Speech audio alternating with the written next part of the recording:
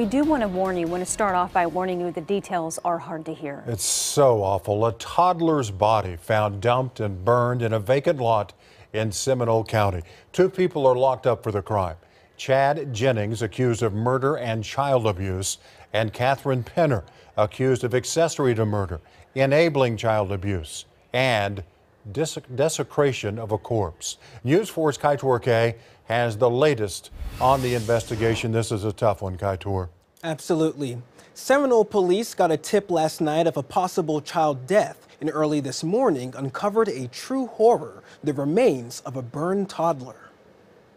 Any homicide is obviously tragic. But when, a child is murdered,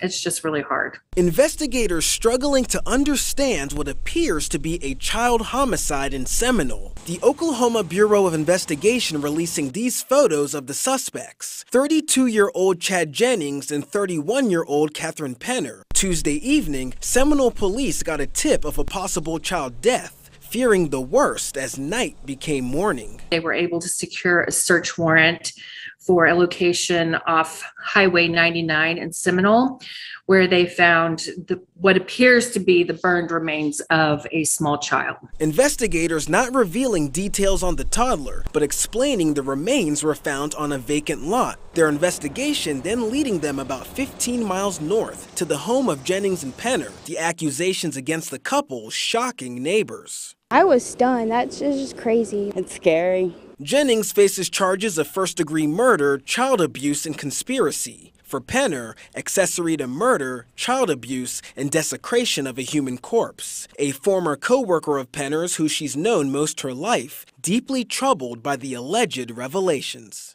Before this all happened, I thought she was just cat, just nice. She was chill. She didn't really do much. She was a good boss when she was here, but that's all different now.